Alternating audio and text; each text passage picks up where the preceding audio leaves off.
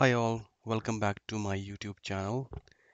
Without wasting any of your time, I would like to jump to the next question, but I would also request you to please subscribe and like my channel and please share with your friends as well. Thank you very much.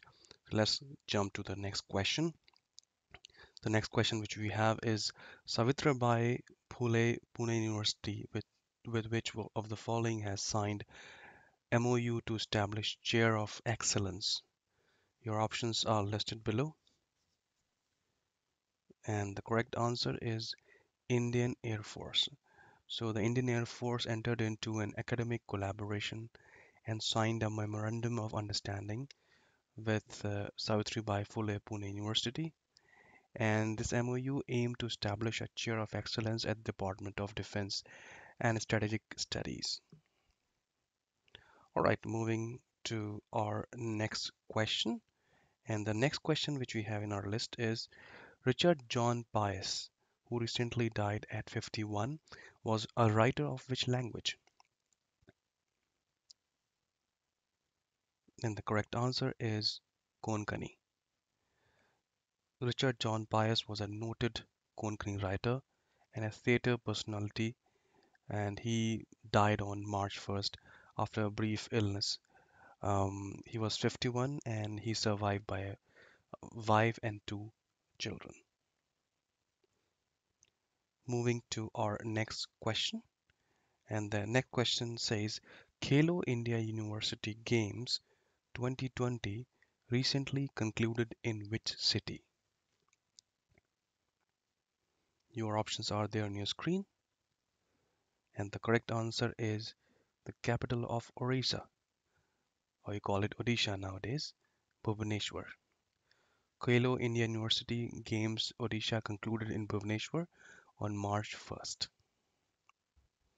Moving to our next question, which ministry has recently launched multilingual Incredible India website? This is an important question in the context of the examinations.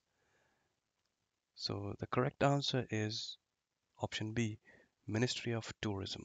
And you can, I'm sure you must have linked this answer because Incredible India, this goes along with Ministry of Tourism. So Ministry of Tourism revamped the multilingual Incredible India website designed to provide more information about India's tourist destinations, attractions, experiences, and where the value lies. Moving to our next question. This question is coming from the Maharashtra region. Who has been named new editor of Shiv Sena mouthpiece Samana? Your options are there on your screen. And the correct answer is, I'm sure you guys must have guessed it, people from Maharashtra region. It is option A, Rashmi Thakre.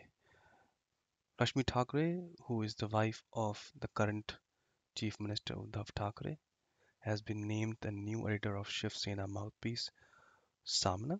Meanwhile, Sanjay Raut continues to be the executive director of the mouthpiece. Moving to our next question, which talks about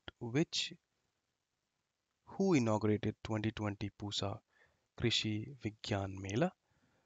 You have the options on your screen, and the correct answer is option C, Narendra Singh Tomar.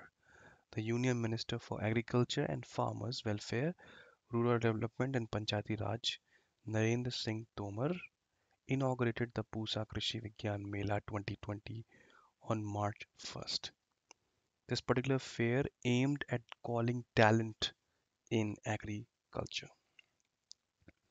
Here comes the next question. It is a very important question in the context of current affairs, and it is pertaining to the competitive examinations. So the question is: India recently backed US dollar dash defense deal with Armenia, and your options are listed below. The correct answer is option D.